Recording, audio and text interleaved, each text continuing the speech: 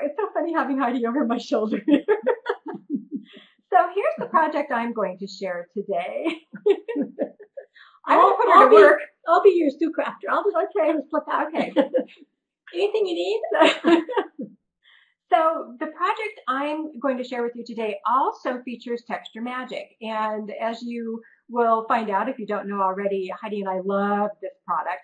And I worked for Delta Creative when they launched this product, and I wrote a book and absolutely love this product. There are fewer colors available these days than when they first launched, but it's great because you can use acrylic paint to tint your texture. So what this is a combination of my Ecobellishments, which I am just introducing out in the shop, the marketplace at Cool2Craft. So I'm going to switch cameras here and we'll get on with my demo. What do you say, Heidi? Go for it. Ta-da! All right. So these are wood blocks. So I love to think of this project as completely eco because these are pieces I was just going to say eco.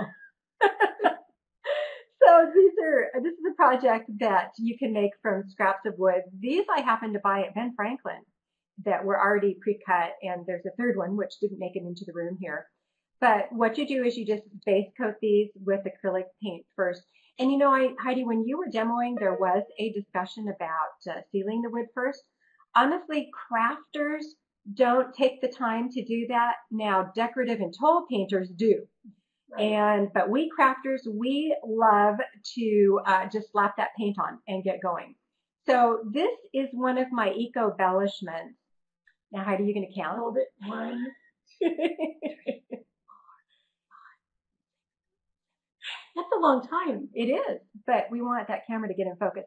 I create these tags that I use from leftovers from other projects that I make. So I have just listed these on the marketplace at Cool2Craft. So here's an example of one of the new tags that I have for sale. And you can cut these down if you'd like to make them fit on pieces of wood like this. So these are, I've painted the tag. This is paper towels that I've stamped on and painted.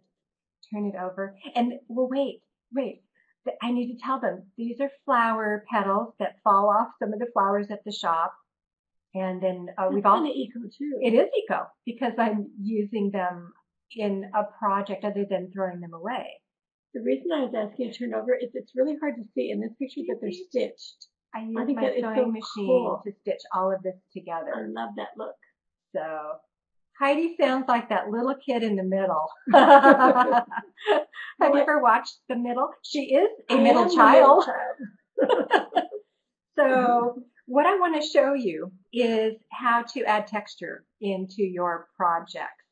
So I am going to move these aside and put out a puddle of my white Texture Magic, and we have shown this several times throughout today's show.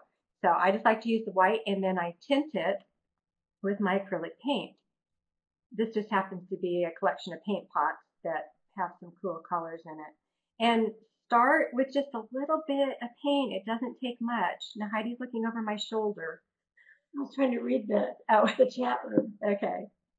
Remember I told you that my screen was smaller and I had to really look harder than your screen? Yes.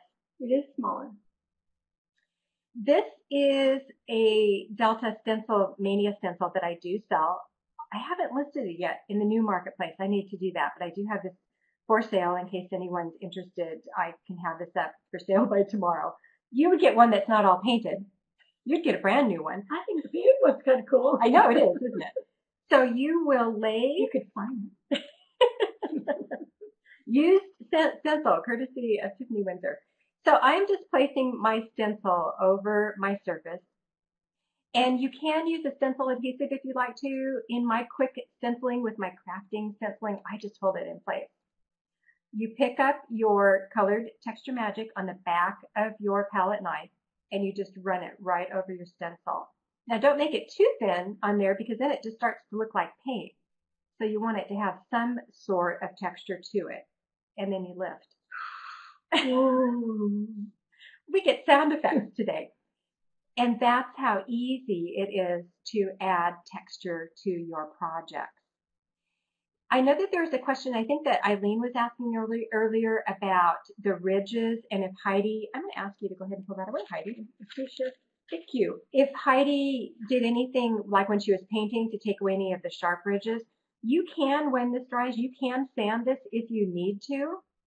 And so on my project, I see that I do have a couple of peaks, and let me see if I can get a little bit closer.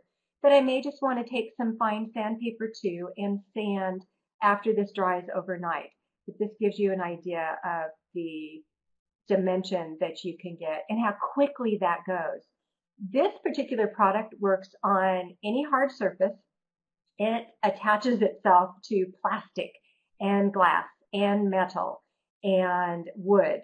So it's great to use for all sorts, and you can put it over paper too if you'd like to. So on this particular project, I cut down one of my Ecobellishment tags, and because you can see this is how you buy them, and some people use them with these little ties and some without. So of course I don't want to put my finger into the wet texture here, Heidi. So of course you would just glue these in place onto whatever your project is. These would be really cute on a journal cover and all sorts of mixed media crafting. So that is how I create my eco project with my Ecobellishments and my texture. Just glue them in place, and then these cute little things. Heidi, go ahead and give that back. Then they actually stand. Well, I can also put the photo back up. Which side is wet? Okay. So you can just stack these up to display them. And in this particular set that I bought, there was one more small. And let me just put this back up so you can see this. There was one more small cube. Also, what I want to put up for you is the slide that shows you how you can go to the marketplace and actually shop for my Ecobellishment tags. And so, any questions? I know we need to get into start inviting all of my guests back in so they can do their wrap up today. So I think everybody needs some texture magic. Again, I do have some for sale. I have it available in white, and I will add it to the marketplace, but you can find it in the stencil department at Michael's. So I'm sure it must be available in your local craft store. So I think that everyone needs to buy some Ecobellishments. I think it's so cool that the work is already done. I mean, it comes to you in this cool little, it's in like a little glassine bag. It's already done for you. yes. No thought to it. I like that. Oh my gosh, I love having my sales sister here.